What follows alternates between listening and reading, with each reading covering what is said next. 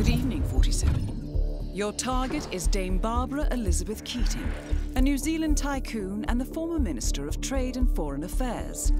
She was forced to resign from her position when a charity she represented was accused of funneling donations towards the Dame's own offshore portfolio.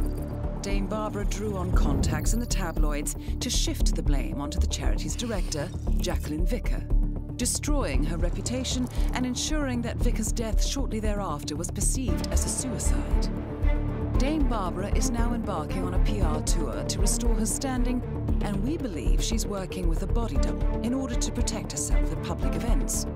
Needless to say, the contract only applies to the real Dame Barbara. Good luck, 47.